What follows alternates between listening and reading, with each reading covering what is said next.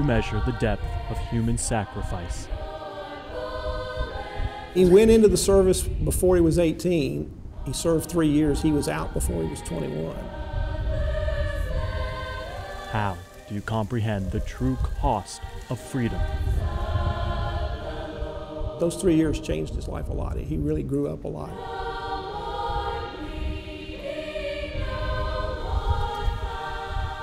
You begin in a place like this. Till the day she died, she thought son was going to come home. That was just a matter of time, but he never came home.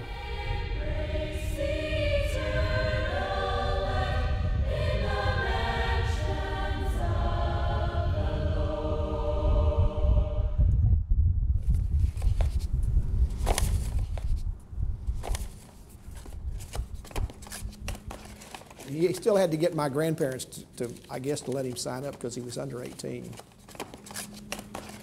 59 years ago, Pat Nolan's dad walked into an Army recruiting station in Nashville and said, "I want to fight this war." But he wasn't big on school.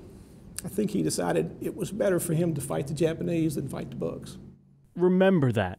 He came over to kiss me goodbye, and I pretended to be asleep because I didn't want to tell him goodbye. Because right around the same time, Patrick and James Langdon's brother David found himself in the very same spot. I got drafted. Determined to fend off evil halfway across the world. He was in the Bulge. He was captured by the Germans, and that's when they lost him, didn't know where he was. As 18-year-olds, the only thing these men should have been worried about was getting their diploma from Father Ryan High School. He said, all I could think about all night long was how am I going to die tomorrow? Instead, they just wanted to survive, to make it home. People hated getting telegrams because a telegram was usually going to be something bad. It wasn't going to be something good. By the end of 1942, after a year of war, 35,000 Americans in uniform had died. Before the war could end, 10 times that many would lose their lives. My dad was a part of the greatest generation, but he passed away before anybody knew that. A generation of men and women who were not just great, they were extraordinary. At the time, he was kind of young, so you can see a little bit of apprehension. And yet, when it came to how much they had to sacrifice, here's a big one of him. 17-year-old Leanne Hasty has learned they were humble. It was more of something that needed to be done, and I was just a person that did it. A few years ago, when her quest into her great-grandfather's genealogy began, it revealed to this now high school junior at Father Ryan that he should have received a Purple Heart. It was in the mailbox, and one of the neighbors took it out and stole it, so he never got it. The deeper she dug, the more apparent it became her heart couldn't rest until she found his. Didn't think it was right that he never got it, and I think he deserved it.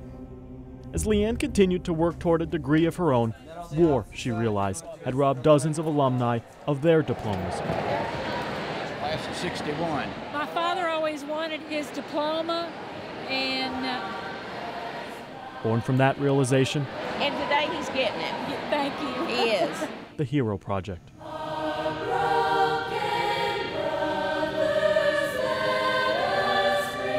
Turns out a 6 decades old problem could, in a way, be fixed. On behalf of a grateful nation and a proud Father Ryan community, we present this diploma in honor of and in memory of David Leo Langdon. His diploma now in their hands, it became clear to David Langdon's family this day might be more important to them than it would have been to him. He felt like he was doing his duty, like everyone, at that time. And we're just very proud of what he did do. Funny thing is, David Langdon was just the beginning. Robert Bernard, James M. Burns, and Mr. Dan Fogarty. There were more names. Mr. Jerry Keogh. More veterans. Class of 1945, 44, 43. More diplomas to hand out. And our last Hero Project honoree today. Remember when Pat Nolan said his dad was more concerned about fighting the Japanese than fighting the books? Well, he never managed to get his diploma. Patrick J. Nolan, Jr., class of 1944. On behalf of our community and our country, Pat, thank you for your father's service. To you and I, it might just look like a piece of paper, To Pat Nolan, it's his father's legacy. He never got that chance to be thanked quite the same way some of those who lived for a long time have. So it's nice. I guess the diploma kind of means that. A generation that gave so much, now getting something back. He'd be very honored. With photojournalist Mike Rose, here's Conte, News Channel 5 HD.